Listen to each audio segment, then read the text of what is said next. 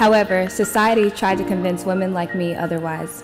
We are judged based on our skin complexion, sexuality, religion, and hair. But I'm here today to remind you that you don't have to conform to a certain image to achieve what you want. I am a walking testimony of just that. I had to hear a lot of no's before I heard my first yes, but each no was worth it. I have graced the cover of international magazines, traveled the world, and swam with sharks. But my proudest moment will always be wearing Belize across my sash. I stand before you as a proud Belizean from Punta Gorda and as the first woman in my country to ever win an international pageant. I want to thank my mother, sister, and father for always supporting me in my endeavors. Miss Alva for always having my back, and Pam, who has been my soundboard. I want to thank Carousel Productions for giving me this opportunity to represent my country and the earth. I have raised awareness for marine conservation and the importance of protecting developing countries.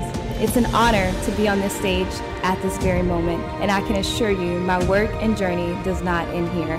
I will be doing everything in my power to be a voice for not only our children, but our planet. My heart is filled with gratitude. Ladies, please remember, a win for you is a win for me, and a win for me is a win for you.